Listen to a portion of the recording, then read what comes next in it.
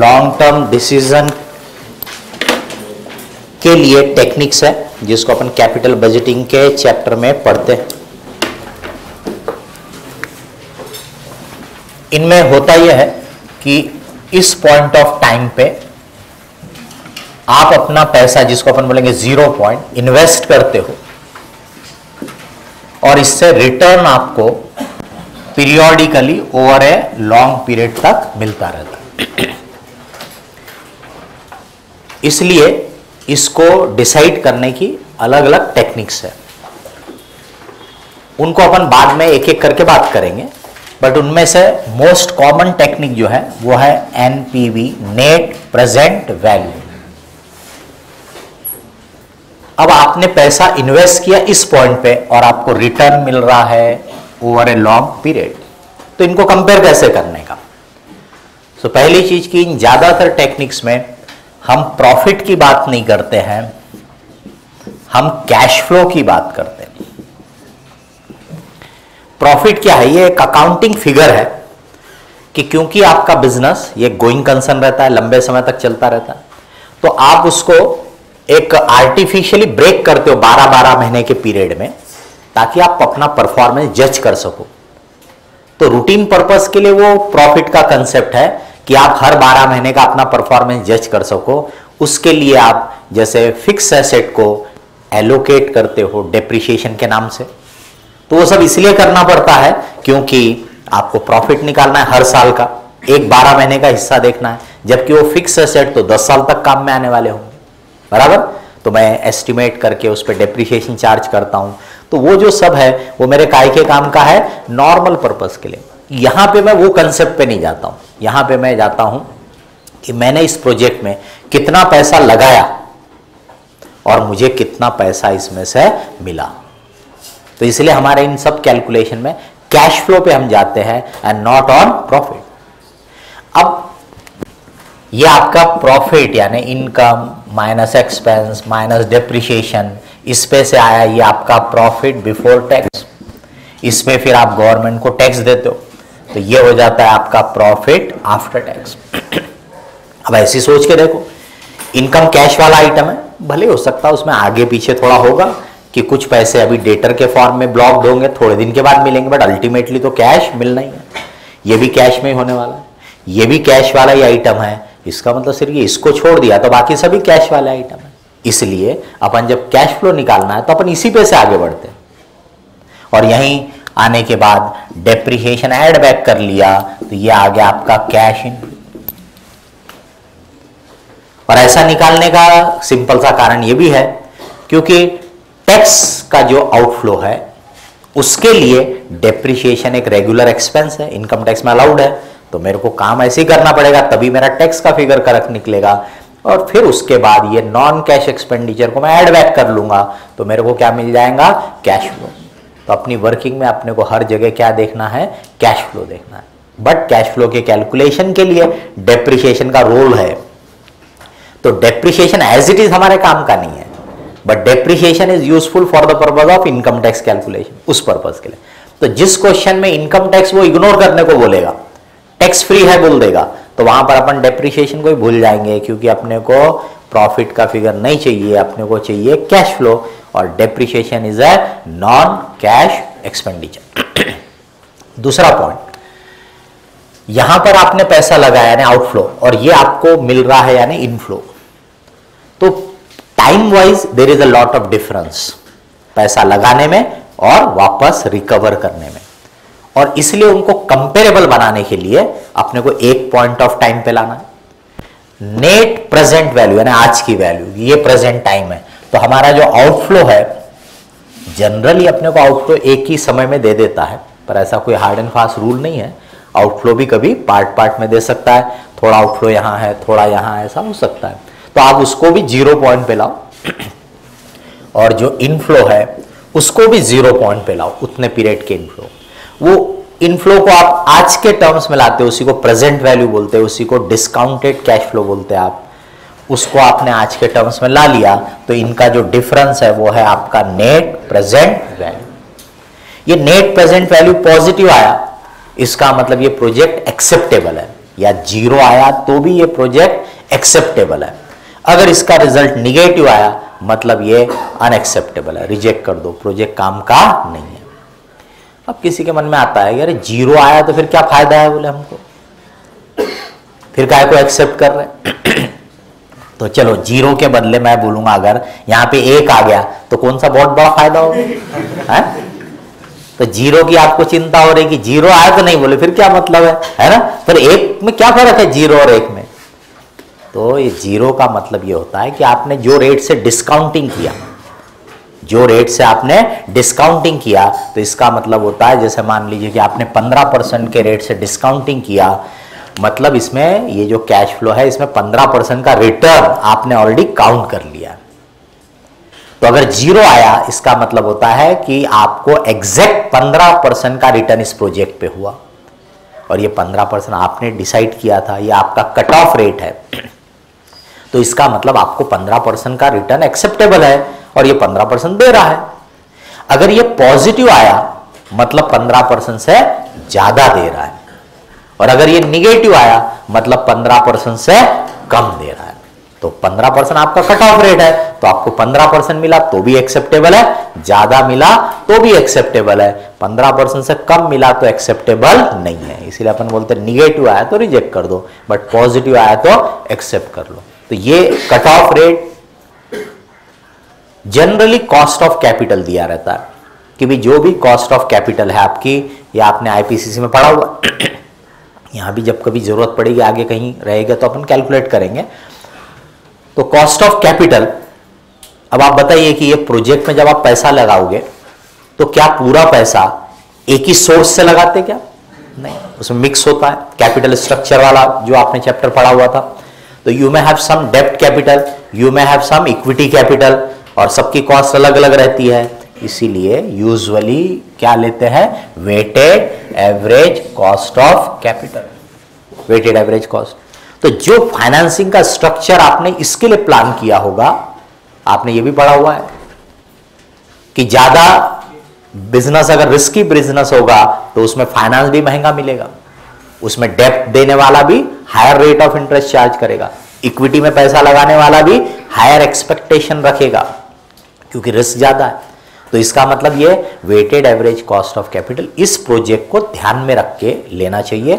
इस प्रोजेक्ट के हिसाब से क्या फाइनेंसिंग का स्ट्रक्चर रखोगे, उसकी क्या कॉस्ट ऑफ कैपिटल रहेगी, उस पे से weighted average cost of capital निकालो। अगर वो आपकी 15% आई तो आप 15% से इसको डिस्काउंटिंग करके देख लो, 0 या प्लस आया, 0 आया मतलब आपको एग्जैक्ट 15% का रिटर्न ये प्रोजेक्ट दे रहा है, अगर प्लस आया मतलब 15 से ज्यादा दे रहा है, अगर माइनस आया मतलब 15 से कम दे रहा है। अभी कभी कोई कंपनी का अपना टारगेट हो सकता है कि भाई जो हमारी कॉस्ट ऑफ कैपिटल है उससे 1% ज्यादा हमको चाहिए, तो फिर डिस्काउंटिंग करते समय आप 16% से डिस्काउंटिंग कर डालो। तो आपकी कट ऑफ आप डिसाइड करो। जनरली क्वेश्चन में आपको weighted average cost of capital ही बोलेगा, बट किसी क्वेश्चन में बोल दिया कि the company has a policy of accepting the project only if it gives 1% more than the cost of capital. तो आपको समझ जाना चाहिए करना क्या है, 15 कॉस्ट निकली प्लस 1%, 16% से डिस्काउंटिंग कर डालो। 16 से डिस्काउंटिंग कर दिया, 0 और प्लस एक्सेप्टेड, माइनस रिजेक्टेड, बराबर, ये मतलब हो गया। इसमें भी किसी किसी को बड़ी चिंता बहुत रहती, नहीं?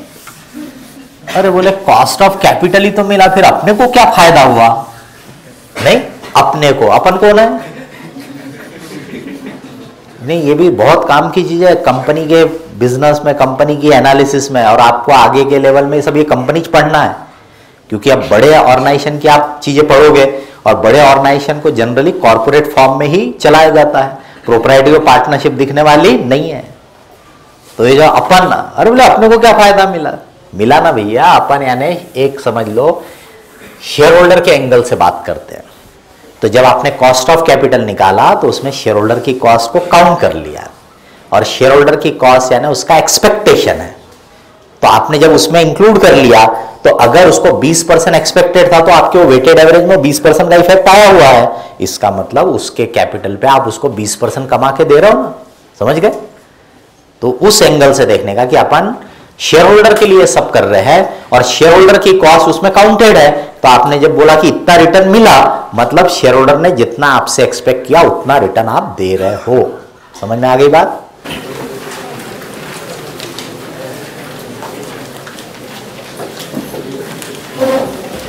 अभी आईपीसीसी लेवल में पढ़ी हुई चीजें हैं, लेकिन आप देखना कि कई चीजों की आइडिया आपकी पहले शायद नहीं क्लियर हुई होंगी, अब आपकी आइडिया क्लियर हो सकती है, आपकी सोच बढ़ते जाती है। X limited an existing profit making company, मिला है? 82 पेज नंबर, 82 पेज नंबर, जिसको नहीं मिला देख लीजिए, 82 page number.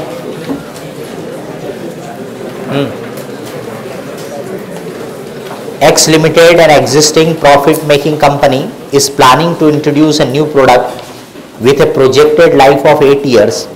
Initial equipment cost will be rupees 120 lakhs and additional equipment costing rupees 10 lakhs will be needed at the beginning of 3rd year. At the end of the 8th year, the original equipment will have resale value equivalent to the cost of removal, but the additional equipment would be sold for rupees 1 lakh.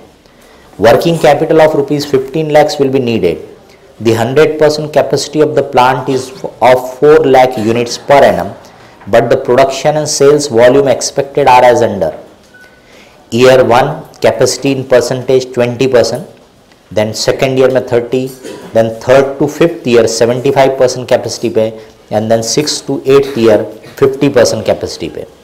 A sale price of 100 per unit with a profit volume ratio, PV ratio, पढ़ा हुआ है marginal costing. अब ये PV ratio, profit volume ratio नाम technical नाम है, ये अपने को काम की जानकारी नहीं देता है। तो मुझे नहीं पता कि, क्योंकि मैंने आपको आईपीसीसी में कॉस्टिंग नहीं पढ़ाया है, लेकिन मैं जब कॉस्टिंग पढ़ाता हूं तो मैं बार बार बोलता हूं कि इसको कंट्रीब्यूशन का रेशियो है बोलो, कंट्रीब्यूशन टू सेल का रेशियो है बोलो। तो अब आप कंट्रीब्यूशन टू सेल का रेशियो बोलो तो आपके दिमाग में उसका एग्जैक्ट मीनिंग बैठ रहा है। अब पीवी रेशियो राग अलापे जा रहे हैं, यहां पे उसके कोई काम नहीं हो रहा। क्यों? क्योंकि वो नाम जो है वो मीनिंग से जुड़ नहीं रहा। पर अगर आप कंट्रीब्यूशन टू, जितने बार पीवी रेशियो बोलो उतने बार बोलो कि ये कंट्रीब्यूशन टू सेल का रेशियो। कंट्रीब्यूशन अपने को मालूम है कि cell minus variable cost, balance जो बच गया वो कंट्रीब्यूशन, कितना कंट्रीब्यूट किया। कॉस्टिंग की बहुत सारी चीजें और फाइनेंशियल मैनेजमेंट की एक दूसरे को सपोर्ट करती है। तो आपने वहां ध्यान दिया, यहां फायदा होता, यहां ध्यान दिया, वहां फायदा होता। निगलेक्ट करोगे दोनों तरफ भुगतोगे, है ना। नेक्स्ट आगे क्या बता रहा है कि कंट्रीब्यूशन रेशियो दे दिया। Fix operating cash cost are likely to be 16 lakhs per annum. In addition to this the advertisement expenditure will be incurred as under, और वो उसने उसी टाइप से दिया है, first year, second year, 3 to 5, 6 to 8. The company is subject to 50% tax. State line method of depreciation permissible for tax purpose also. देख लीजिए, आपको बहुत सारे क्वेश्चन में ऐसा मिलेगा, जबकि अपने को मालूम है कि स्टेट लाइन डेप्रिसिएशन नहीं है, लेकिन वो क्योंकि उनका फोकस ये है कि आपको ये टेक्निक के हिसाब से कैलकुलेशन आता कि नहीं आता। अब अगर वो डेप्रिसिएशन WDV डाल दे तो सब काम बढ़ जाता है, तो इसलिए उनने आपके लिए वो काम सिंपल कर दिया। And taking 12% as appropriate after tax cost of capital should the project be accepted. तो 12% अपने को डिस्काउंटिंग के लिए रेट यूज करना है। टैक्स रेट दे दिया, डेप्रिसिएशन दे दिया। चलो इसके लिए पहले अपन उसके जो ऑपरेटिंग कैश फ्लो है उसको निकालेंगे। एनालिसिस या calculation of operating cash inflow, बाकी की चीजें फिर अलग से अपन देखेंगे, ठीक है। Analysis of operating cash inflow.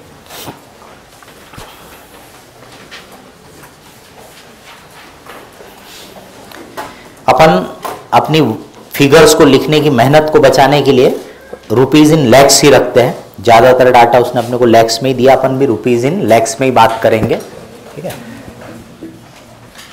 Rupees in lakhs.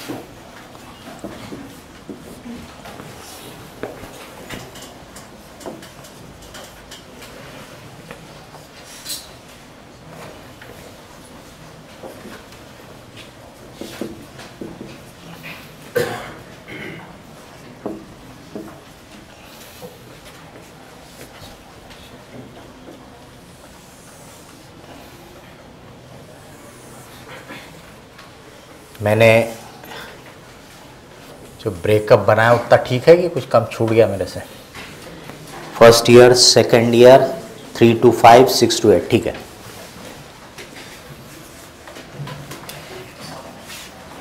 Capacity लिखना है नहीं तो डायरेक्टली यूनिट लिख के भी काम चला सकते हैं आप। 20%, 30%, 75%।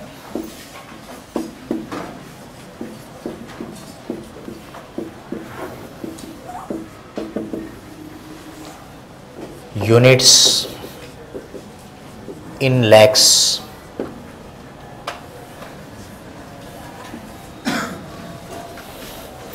अब उसने आपको दिया हुआ है कि इसकी जो कैपेसिटी यानी टोटल कैपेसिटी है वह 4 लाख यूनिट्स की। तो फर्स्ट ईयर में 20% लेवल पे काम कर रहा है, तो 4 लाख का 20% यानी 80,000 यानी 0.80 कर देंगे लैक्स में। सेकेंड ईयर में आप 30% कैपेसिटी पे काम कर रहे हैं, तो 4 लाख का 30% यानी 1.20 लैक्स। फिर आप 75% कैपेसिटी पे काम कर रहे हैं यानी 3 लैक्स। और फिर आप 50% कैपेसिटी पे काम कर रहे हैं यानी 2 लैक्स। तो this is the units which you will produce and cell. Now what we are calculating here is the cash flow.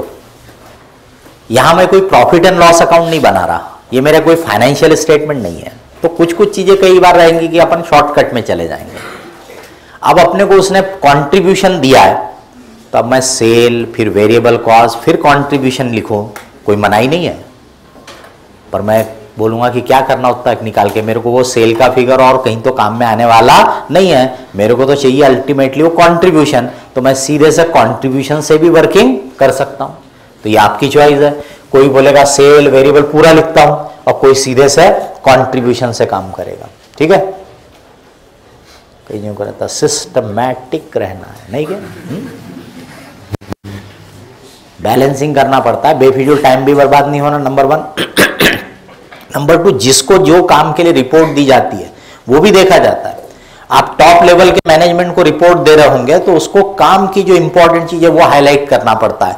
बेफिजूल की डिटेलिंग में उनको कोई इंटरेस्ट नहीं है।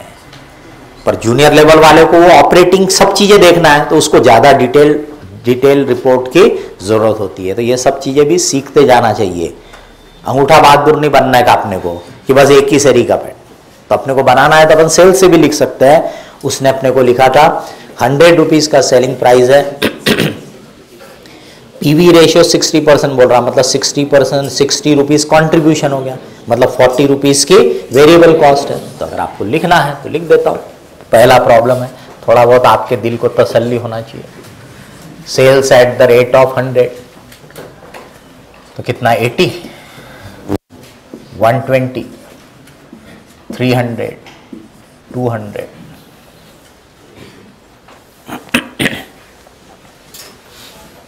Variable cost at the rate of 40, 32,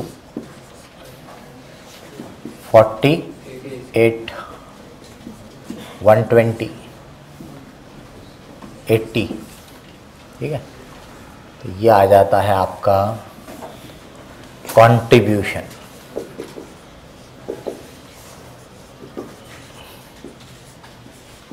₹60 के रेट से 60% पीवी रेशो बोला था उसने, ये आपका 60 आ गया।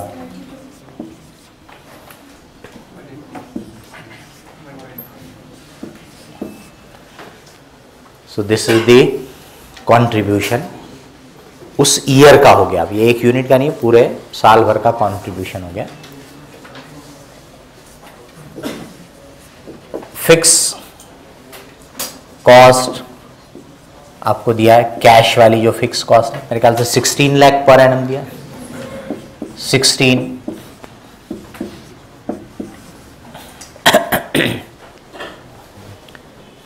देन एडवर्टाइजमेंट की कॉस्ट दिया,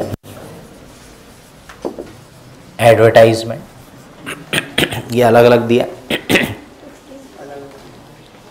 30, 15, 10, 4, 30, 15, 10, 4.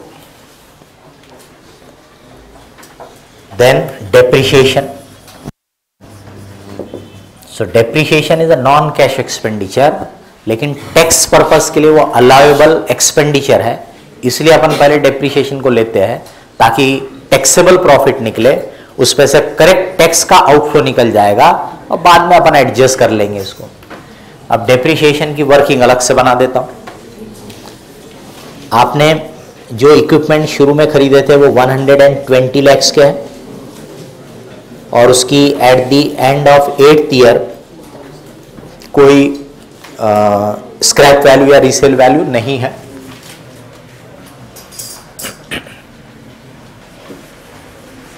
डेप्रिसिएशन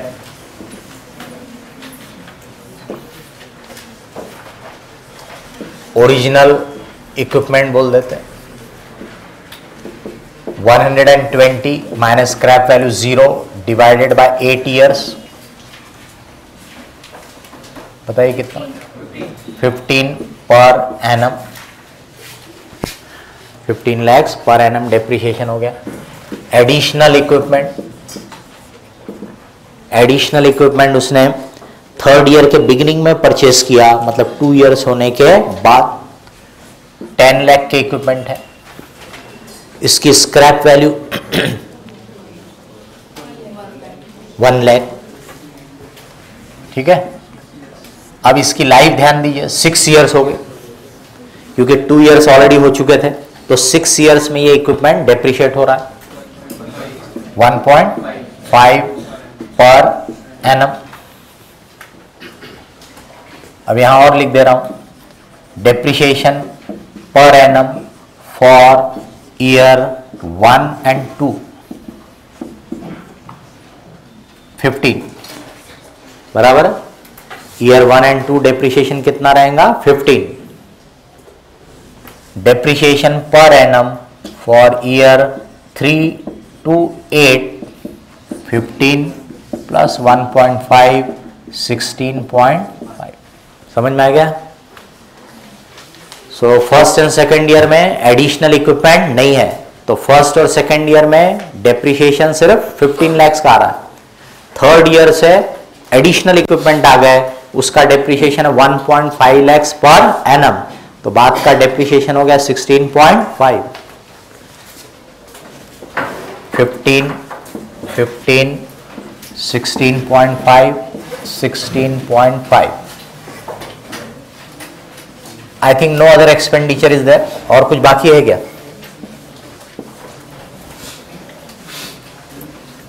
तो ये हो गया आपका प्रॉफिट बिफोर टैक्स। निकालिए this minus this 3 expenditure. 13 negative आ रहा है यानी लॉस। 26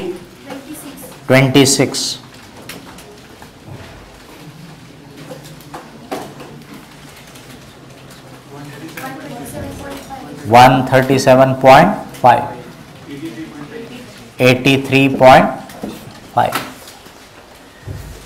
क्लास में पूरा कंसंट्रेशन आपका यहां होना चाहिए, आपस में बिल्कुल कोई पॉइंट डिस्कस नहीं करना। आपके मन में कुछ सवाल उठ सकते हैं, मेरे को भी मालूम है, लेकिन मैं उसको एक एप्रोप्रिएट टाइम पे बात करता हूं, तो आपने तब तक अपने मन में रखो उस बात को, बाजू वाले के साथ शेयरिंग मत शुरू कर दो उसकी। तो आपका कंसंट्रेशन पूरा इस पे रहना चाहिए। आपके मन में सवाल उठ रहा है उसको रखो, अपने बात रखो, आप सोचो उस पर।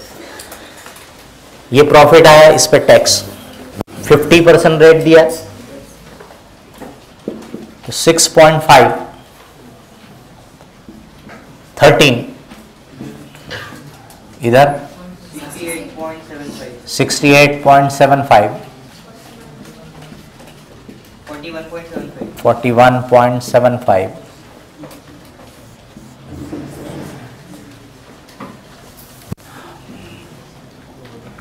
Profit after tax.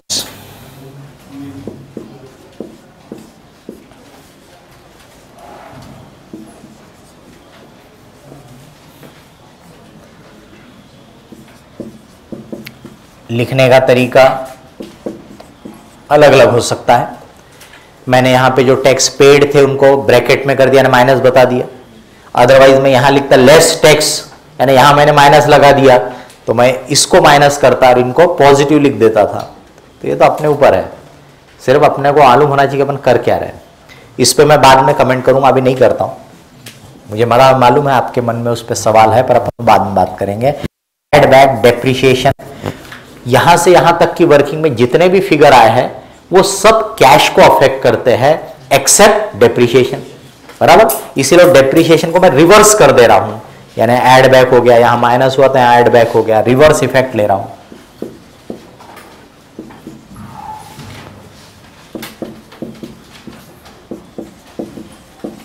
तो ये आ गया मेरा cash inflow.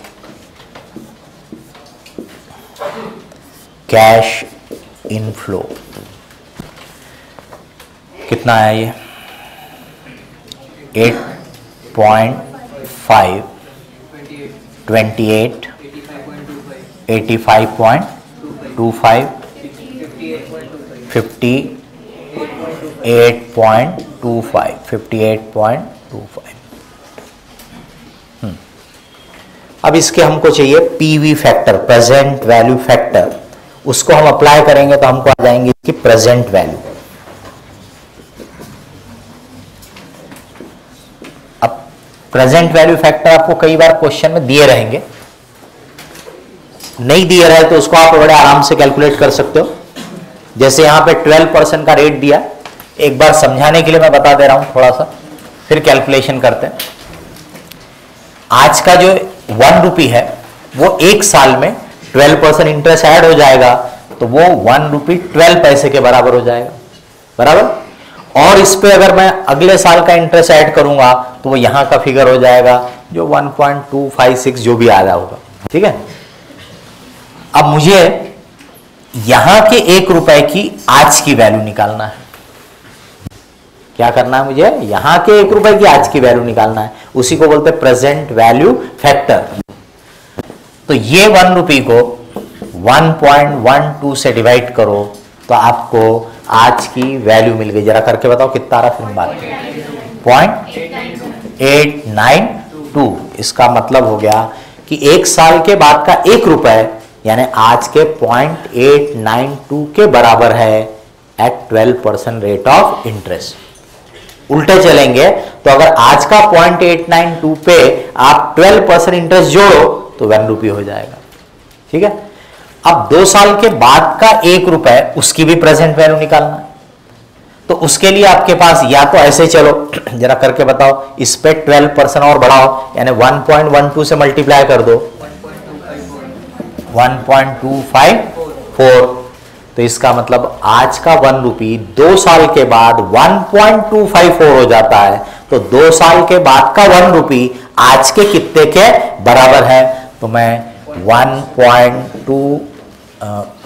1 rupee divided by 1.254 करो, 0.797। ये एक तरीका है। और नहीं तो इस फैक्टर को, क्योंकि ये 1 साल के लिए ऑलरेडी डिस्काउंट हो चुका है, इसको आपको 1 साल और डिस्काउंट करना है, तो आप इसी को 1.12 से डिवाइड कर दो तो भी आ जाएगा। आ गया? तो अब जैसे इसके बाद मैं 3rd ईयर में जाऊंगा तो अब मैं हर बार ये कैलकुलेट करने की जरूरत नहीं है, तो सिर्फ मैं समझा रहा हूं कि इसका कंसेप्ट क्या है, बराबर। तो यहां वाले 1 रुपए की वैल्यू निकालना है, तो इसका मतलब यहां वाले से यहां वाले को 1 साल के लिए और डिस्काउंट करना है। तो आपने इस फिगर को 1.12 से डिवाइड किया तो नेक्स्ट ईयर का आ जाएगा। ऐसे आप कितने भी ईयर के पीवी फैक्टर निकाल सकते हो। अब अपने को 8 ईयर्स के चाहिए तो अपन निकाल लेते हैं। PV factor at the rate of 12%, year PV factor year 1, 2, 3, 4, 5, 6, 7, 8, 1/1.12 0.89। हाँ, अब इस पे भी सुन लीजिए। कॉमनली आपको जो टेबल मिलेंगे वो 3 डिजिट तक दिए रहते हैं, डेसिमल के बाद 3 डिजिट तक के फैक्टर यूजुअली दिए रहते हैं, दैट इज सफिशिएंट। तो आप अपने मन से भी निकाल रहे हो तो 3 डिजिट तक निकाल लोगे तो चलेगा, पर अगर कभी आपको एक्यूरेसी बिल्कुल टेस्ट करना है तो फिर आप 6 डिजिट तक फैक्टर, जितना आप इसमें राउंडिंग अप ज्यादा रखोगे उतना डिफरेंस क्रिएट ज्यादा होता है।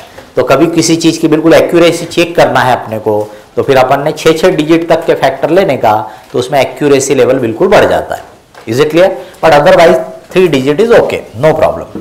0.892 को फिर 1.12 से डिवाइड करो, 0.797, फिर 0.797 को 1.12 से डिवाइड करो, 0.712, फिर 0.712 को 1.12 से डिवाइड करो, 8635, 0.635, फिर 0.635 को 1.12 से डिवाइड करो, 567, 0.567 को 1.12 से डिवाइड करो, 507, 0.507 डिवाइडेड बाय 1.12, 0.452, 0.452 डिवाइडेड बाय 1.12, 0.404। और मेरी मदद कर दो, ये 3 फैक्टर का टोटल लगा दो, 1.914, ये 3 का टोटल लगा दो, 1.363, ये पीवी फैक्टर यहां लिया मैंने, 0.892, 0.797, 1.914, 1.363। अब ये कैश फ्लो को पीवी फैक्टर से मल्टीप्लाई करके बताओ प्रेजेंट है 7.582, 22.316, 22.316, 163.168, 79.395। अब ये जो आपने प्रेजेंट वैल्यू निकाले इनका जरा टोटल कर दीजिए, ये प्रेजेंट वैल्यू के फिगर का total,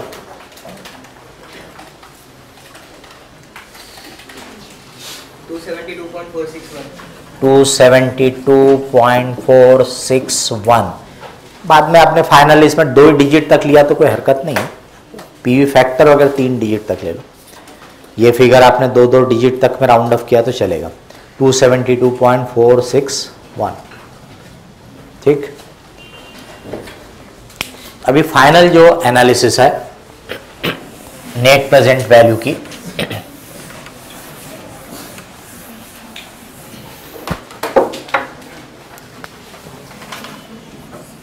statement of NPV calculation, statement of NPV calculation, आपके कैश फ्लो का nature, year, amount, PV factor and then present value. 2 रास्ते हैं इसमें लिखने के, आउटफ्लो अलग लिख दो, इनफ्लो अलग लिख दो, नहीं तो एक साथ लिखो, आउटफ्लो को निगेटिव साइन लगा दो, बराबर, ऐसे कर सकते हैं आप। मैं एक साथ ही लिख देता हूं, इन्वेस्टमेंट, बोलो इन्वेस्टमेंट काय में किया, मशीनरी में, ऐसा बोल सकते हैं आप। 0 ईयर में आपने कितने की मशीनरी थी, 120 लैक्स की मशीनरी परचेस की 0 ईयर में।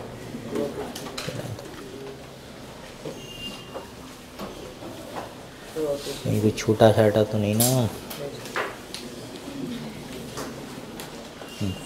ठीक है, 0 पॉइंट पे 120 लाख का आपने मशीनरी में इन्वेस्ट किया। 0 पॉइंट मतलब आज की वैल्यू, तो आज का 1 रुपए आज के 1 रुपए के बराबर है, बराबर। तो इसलिए पी फैक्टर 1 हो जाता है। 120 इंटू 1 120। अभी आउटफ्लो है इसलिए ब्रैकेट में कर देता हूं, माइनस कर देता हूं। वर्किंग कैपिटल, अब वर्किंग कैपिटल यानी डे टू डे वर्किंग के लिए आपको बिजनेस में पैसों की जरूरत पड़ती है, तो आपने बिजनेस को शुरू करते समय से जरूरत पड़ती है, तो आपने 0 पॉइंट में 15 लाख का इन्वेस्टमेंट किया। इसमें भी 1 का पी फैक्टर लगेगा। फिर आपने एडिशनल मशीनरी परचेस की।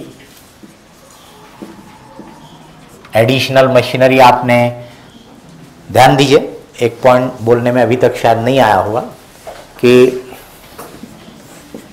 हमारे बिजनेस में ट्रांजैक्शन रोज होते रहते हैं, मतलब कैश फ्लो साल भर होता है, लेकिन कन्वीनियंस के लिए पूरे फाइनेंशियल मैनेजमेंट की स्टडी में अपन ये मान के चलते हैं, अपन मतलब सिर्फ हम मान रहे ऐसा नहीं है, इस एक्सेप्टेड प्रैक्टिस हुई है सभी लोग ये मान के चलते हैं कि इस ईयर का कैश फ्लो अपन ये पॉइंट का कैश फ्लो मानते हैं, समझ गए? इस ईयर का कैश फ्लो ये पॉइंट का, it's only for the sake of convenience. साल भर होता है, फिर कोई बोलेगा एवरेज क्यों नहीं लेते, मिड पॉइंट का क्यों नहीं लेते, ले सकते पर मत लो, क्योंकि वो कहीं पर भी लिया हुआ ऐसा मिलेगा नहीं। इसलिए कहीं किसी जगह स्पेसिफिकली कुछ लिखा होगा तभी जब अपन बदलेंगे, अदरवाइज अपन क्या बोलेंगे, इस ईयर का कैश फ्लो मतलब इस पॉइंट ऑफ टाइम का कैश फ्लो है। तो फर्स्ट ईयर बोला मतलब फर्स्ट ईयर के एंड का कैश फ्लो है, और उसको मैं 1 साल के लिए डिस्काउंटिंग करूंगा, मैं उसको मिड का मान के आधे साल का डिस्काउंटिंग नहीं करूंगा, क्योंकि सभी एस्टिमेटेड है, तो इसलिए ये एक्सेप्टेड माना गया है कि उसको ये डेट का आप मान के चलो। यहां वाला जो कैश फ्लो है वो सेकेंड ईयर का है, तो मेरे को उसको 2 साल के लिए डिस्काउंटिंग करना है। अब ये मशीनरी में आपने अगर यहां थर्ड लिख दिया 3, तो आप क्या करोगे, थर्ड ईयर के फैक्टर से डिस्काउंट कर दोगे, जबकि वो थर्ड ईयर के एंड का नहीं है, तो थर्ड ईयर का बिगिनिंग यानी सेकेंड ईयर का एंड, इसलिए मैं यहां लिखते समय सेकेंड लिख रहा हूं समझ गए? कितने 10 लाख की मशीनरी, 0.797 फैक्टर है सेकेंड ईयर का 0.797, तो 7.97 ये आउटफ्लो। समझ में आ गई बात? अब इसमें ऑपरेटिंग कैश इनफ्लो जो ईयर 1 to 8 के कैश फ्लो है, बराबर, और उसकी अपन ने ऑलरेडी प्रेजेंट वैल्यू निकाल ली है 272.461 या 46 बोल दो, 272.46। अभी एक छोटा सा पॉइंट और ध्यान में लाने का आपके, वर्किंग कैपिटल यानी क्या ध्यान दीजिए, आपके बिजनेस को चलाने के लिए एक चाहिए इंफ्रास्ट्रक्चर, फिक्स एसेट, और दूसरा डे टू डे काम के लिए पैसा चाहिए कि जिससे आप मटेरियल खरीद के ला सको, वर्कर को पे कर सको, उसके लिए आपको पैसा चाहिए, उसको आप बोलते हैं वर्किंग कैपिटल। फिक्स एसेट आपने यहां जो भी खरीदे उनकी लाइफ 8 साल थी, 8 साल में वो खत्म हो गए, 8 साल में क्या हो गए, वो खत्म हो गए। उनमें अगर कुछ बचा होगा स्क्रैप में बिकने लायक, तो स्क्रैप वैल्यू आएगी।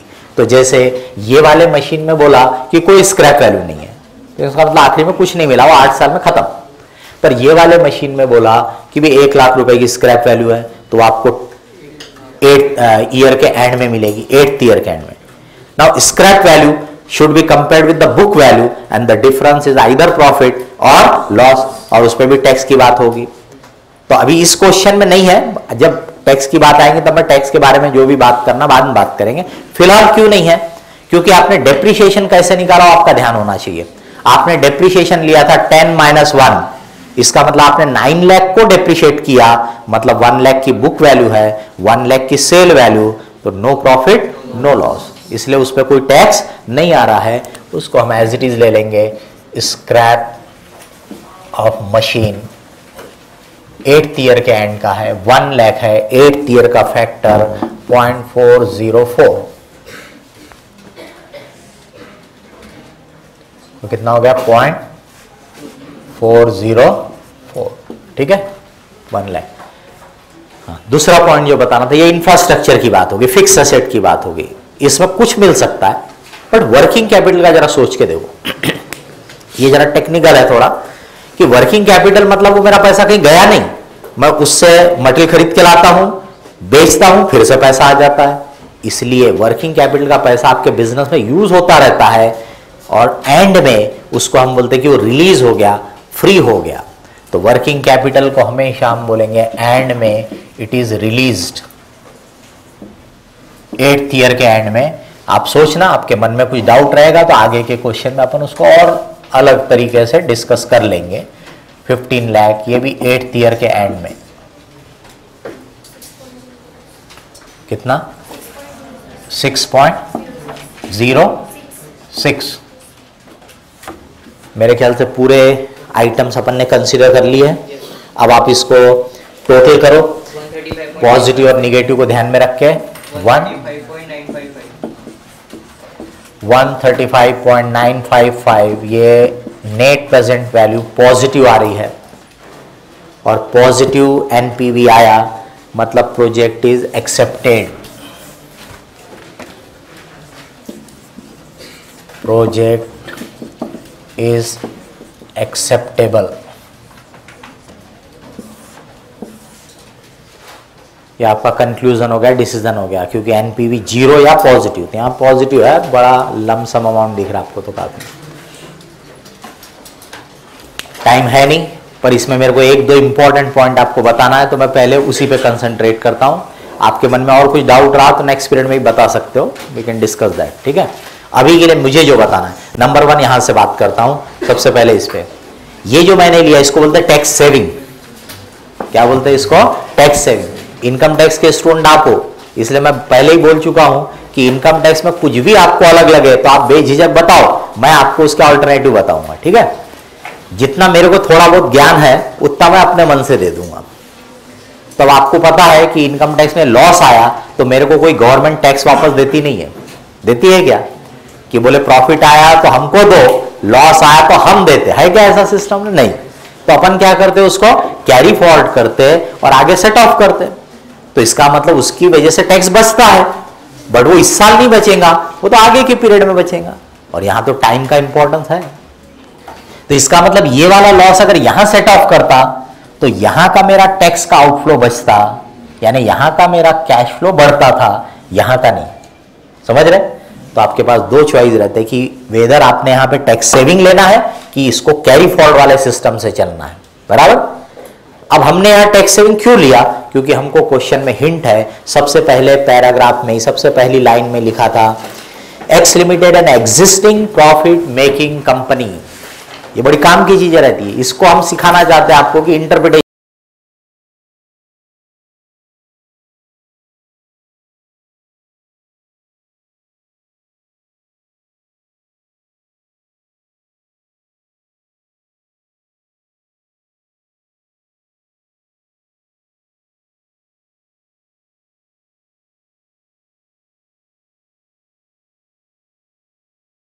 उसमें ये एक और काम कर रहा है। और इनकम टैक्स पर्पस के लिए पूरा ऑर्गेनाइजेशन एक टैक्सेबल एंटिटी है। तो इसका मतलब वहां पे एक समझने के लिए कि मैंने 100 लाख कमाए तो उसमें ये 13 लाख का लॉस अभी से एडजस्ट होगा। अगर ये प्रोजेक्ट नहीं होता तो मैं 100 लाख पे इनकम टैक्स भरता था 50 लाख, लेकिन अब मैं कैसा टैक्स भरूंगा? 100 माइनस 13, यानी मेरे को 87 पे भरना पड़ेगा। इसका मतलब मेरा टैक्स बच गया, अभी अगले साल सेट ऑफ की जरूरत नहीं है। समझ में आ रही बात? इसलिए हमने ये लिया हुआ है। अब वो सेंटेंस हटा देते अपन, काटना हटना मत, इमेजिनेशन सिर्फ, यहां बैठे बैठे अपने वही काम करना है। तो मान लो कि वो नहीं रहता तो भाई हमको तो पता नहीं कि ये कंपनी में और कुछ है कि नहीं है, तो फिर आपके पास एजम्पशन वाली बात हो जाती है। तो आप एज्यूम करो कि इसके पास ऑलरेडी दूसरा कारोबार है तो ये चलेगा जिसमें प्रॉफिट है, और नहीं ये स्टैंड अलोन प्रोजेक्ट है, मतलब यही एक प्रोजेक्ट है, तो फिर आपको कोई गवर्नमेंट तो टैक्स वापस करती नहीं ना। तो फिर मैं यहां पर इसको 0 रखता था। इसका मतलब ये निगेटिव 13 वगैरह आगे तक चला जाता था, क्योंकि मेरे को कोई कैश इनफ्लो क्रिएट नहीं होने वाला। बट फिर यहां पे मैं क्या करता था, 26 का प्रॉफिट आया, 13 का लॉस सेट ऑफ करूंगा तो टैक्सेबल प्रॉफिट 13, तो इसलिए यहां पे टैक्स क्या लिया रहता था मैंने 6.5, यानी यहां का ये आउटफ्लो मेरा कम हो गया है। समझ में आ गई बात? तो इसका मतलब आपके पास ऐसे जो लॉसेस आएंगे उसके लिए दो सिचुएशन है, टैक्स सेविंग और कैरी फॉरवर्ड। ऐसा हिंट दिया रहा तो मतलब टैक्स सेविंग लेना है, क्योंकि उसका मतलब ये है कि आपके पास ऑलरेडी प्रॉफिट है, उसमें ये बचा देगा आपका टैक्स। समझ रहे? कैरी फॉरवर्ड करने की जरूरत ही नहीं पड़ेगी। कैरी फॉरवर्ड तो तब पड़ेगी जब आपके पास यही लॉस है और कोई प्रॉफिट नहीं। समझ में आ गई बात? अब दूसरे यहां पे ये आपका निगेटिव फिगर है, ठीक है, ये पॉजिटिव ऐड बैक कर रहा हूं इसलिए ये आपका 8.5 आ गया, पर मन में थोड़ा बहुत डाउट रहता है तो अपन ने सीधे से चेक करके देखने का, ये 48 तो आए, 48 में से ये 16 गए, माइनस करते जाओ लगे तो कैलकुलेटर पे, ये 16 गए, ये 30 गए, ये नहीं गए, बराबर? तो ये 16 और 30 यानी 46 गए, मतलब 2 बचे, और ये 6.5 इनफ्लो है। कैसा इनफ्लो है बताया आपको, क्योंकि जो आउटफ्लो होने वाला था वो बच गया। इस पे भी अपन बाद में डिस्कस करेंगे। तो 6.5 ये बच गया, 2 पहले का, मतलब कितना हो गया 8.5। ये एक बात। दूसरी बात, ये जो 325,628 लिखा था ये कईयों के मन में चल रहा था, कईयों के मन में चल रहा था, ठीक है। अब ये क्या है ये समझ लो, इसका मतलब होता है 3 to 5 यानी 3rd year, 4th year, 5th year, तीनों में यहां से लेके यहां तक का चीज एप्लीकेबल। इसका मतलब सेम सेल है, सेम कॉस्ट है, सेम टैक्स, सेम डेप्रिसिएशन, इसलिए कैश फ्लो भी सेम है। तो इसका मतलब होता है 3rd में भी 85, 4th ईयर में भी, 5th ईयर में भी, ये मतलब होता है। तो किसी किसी को रहता है, अरे बोले ये जो जैसे फिक्स कॉस्ट है, बोले तो 16 लाख पर एनम है, फिर ये तो 3 है, तो 3 से मल्टीप्लाई नहीं करेंगे क्या? तो मैंने इसको 3 से मल्टीप्लाई किया क्या, इसको 3 से मल्टीप्लाई किया क्या? नहीं। इसका मतलब मैं यहां पे एक ही साल का कैलकुलेशन कर रहा हूं, पर उसका मतलब है 3rd ईयर में भी उतना, 4th ईयर में भी उतना, 5th ईयर में भी उतना। समझ में आ गई? ये उसका मतलब है। तो इसलिए मैंने किसी को भी 3 टाइम्स नहीं किया, सभी एक ईयर के फिगर है। अब यहां आने के बाद ये मेरा कैश फ्लो 3rd ईयर में भी है, 4th में भी है, 5th में भी है, तो प्रेजेंट वैल्यू निकालते समय 3rd ईयर वाले को इससे मल्टीप्लाई करोगे, 4th ईयर वाले को इससे, 5th ईयर वाले को इससे। मैथमेटिक्स पढ़ा हुआ है अपन ने, कॉमन फैक्टर को अपन बाहर निकाल लेते हैं, निकाल लेते हैं। तो इसमें भी 85, इसमें भी 85, इसमें भी 85, तो अपन ने बाहर कर लिया। तो 85 को इन तीनों के टोटल से मल्टीप्लाई कर दो, जो अपन ने किया। समझ में आ गया? 3 बार करोगे तो भी वही आएगा। यहां पे अलग अलग कॉलम कर लोगे, 3rd year, 4th year, 5th year, तो भी वही होने वाला, क्योंकि 3rd, 4th, 5th ईयर का डाटा सेम है। इसका मतलब यही cash flow 3rd year, 4th year, 5th year में रिपीट होगा, और उनको आप ये वाले फैक्टर से मल्टीप्लाई करोगे, यानी अल्टीमेटली यही हुआ कि आपने इतने फैक्टर से इसको मल्टीप्लाई किया। समझ में आ गई? वही बात यहां पे, वही बात यहां पे। तो मोटे तौर पे मैंने करीब करीब सभी चीजें जो बताने लायक थी बता दिया। अभी चीजें सीखने की तो बहुत सारी रहेंगी, क्योंकि अभी अपन ने शुरुआत की है जस्ट, बराबर। तो अपन आगे के इसमें कंटिन्यू करेंगे।